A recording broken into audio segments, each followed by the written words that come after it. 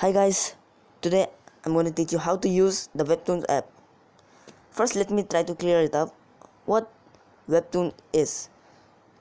Look, right here, my Webtoon app. It's an online website that allows its users to publish comics online through the website, or even read the other users' comics. And just take a look, it's here, the original and Korean Never Webtoon website by Never Webtoon Corp. For starters, you can just install it. I'm not gonna do it because I already have it in another mobile and I'm not gonna waste my data on this one. Just take a look at these wonderful comics. I've read many of them. This one's called Lookism. Just take a look at these reviews, they're awesome. You can get an idea of how good this one is. I wish non-Koreans could purchase cookies too.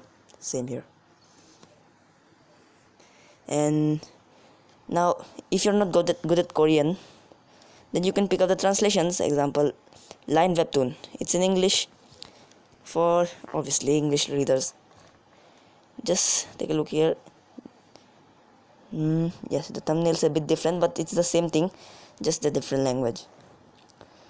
They're awesome. I've read them in this website. I'm not good at Korean. Look how awesome they're updated almost every week, so you can keep yourself up. And even here, look, take a look at the reviews. Good content, easy use, and very addictive application. And I may as well add a review, but first let me rate this. Oh, I have already rated it. Sorry. Never mind. Now, if you don't exactly want to install this app, it's not a big thing. For instance, you can just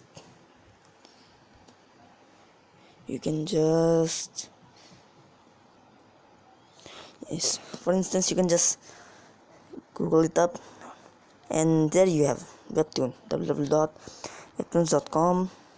Oh, noblesse. It's one of my favorite webtoons. I'm not sure if you can keep up so quickly because it has 500 plus episodes. And take a look at this. You can just click it on. I don't have an account yet, but even I plan to make my own webtoon. Finally, heaven of web comics.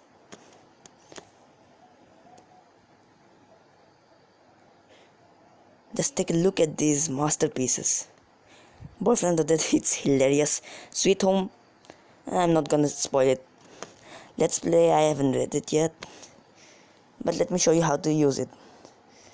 If you install it, it's gonna be different, but since I haven't installed it, it's like this. First, it's the home page. Then here's the calendar page. It's about which webtoons are updated at which day. It's taking a bit of time. Here's it. And I'm gonna show you. Where is it? Oh, Adventures of God. It's hilarious too.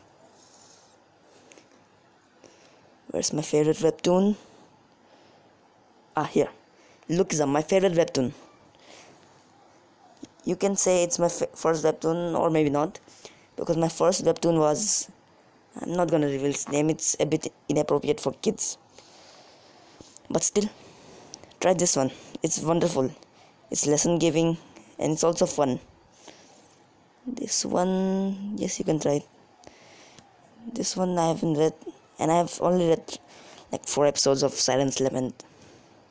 And yes, 1 episode of Age Matters. Yes, I'm not a very what can I say, keeping up kind of reader. Here's Discover. By just its name, you can discover. I hope you get it. What to do with this one? Oh, Jabberwocky. Here's your My Webtoons page. It shows you everything about your webtoons, not in particularly the ones you created. You can log in. I have no intention to do it. Where is it? And you can also see your comments, but in this website you can like your own comment, and check out the settings too. New releases are the ones you should actually check first, because it's the ones that you can actually keep up with. And My Dictator Boyfriend, it's maybe a cute LGBT kind of love story. You can read it if you want. I haven't read it fully. I don't know about the whole content. You can read this one. This one's good. And never mind, this is the webtoon and how you can use it.